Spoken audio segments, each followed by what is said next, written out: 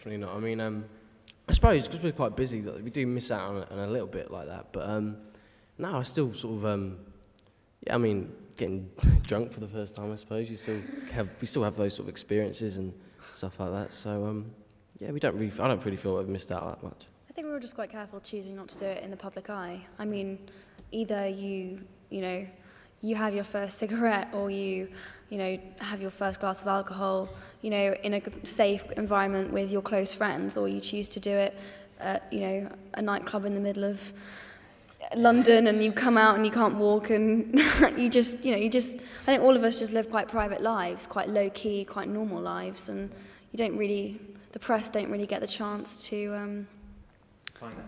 Yeah. Let's get another question down the front here. You're doing all the running at the moment, Sarah, sorry. Chap with the glasses. Hello. For the three heroes, until now you filmed these movies in a schedule according to the child labor rules, with few hours and all that. So I think most of you are going to be 18 for the next film, so are you prepared now for the long hours of work? And was that a factor, to accept to be on the rest of the films? Another question. You said that the We press... haven't answered that one yet.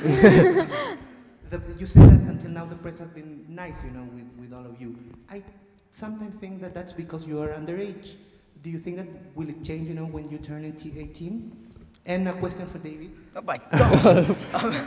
Please, you have to tell us if you have talked in any way with J.K. Rowling about the last book and, I don't know, preparing for the last film also.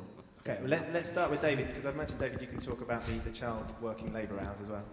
I think we're going to keep, Emma's going to be studying for her A-levels, and I think we want to keep the hours the same.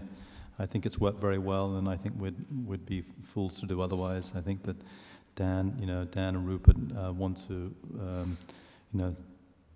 have the time to explore their other interests within the framework of the film, and I think it's important they have the opportunity to pursue that. So that's that question for me.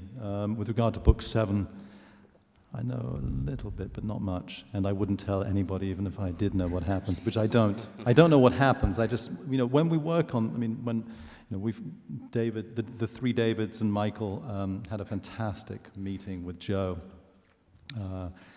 when we were discussing, the script. I mean, it's such a exciting time whenever you get to spend any time with Joe, and when you're talking about. We show her drafts of the script so that she can make sure that we're not going off the rails, making sure we're not doing something that will have a negative effect for us, frankly, when we come to make, hopefully we will, the seventh film. So, there was a time, for example, on this one where there was a character who we'd cut out, and Joe read the script, and she said, I wouldn't do that if I were you, because that character is quite important in the future. So that character found their way back into the film. And Tell us who it was. I know who it is, but I'm not going to tell any of you. but no, no, I don't know what happens. I really don't. I don't know who dies. I don't know who lives. I don't know what the battles are. I know nothing like that. But you do get a sense from the end of 6 that this is going to be a bit of a road movie, or rather, it's not going to be all at Hogwarts. Beyond that, I don't really know. But just quickly ask then, Emma, you're the only one still in education, so you're still going to make your A-levels work?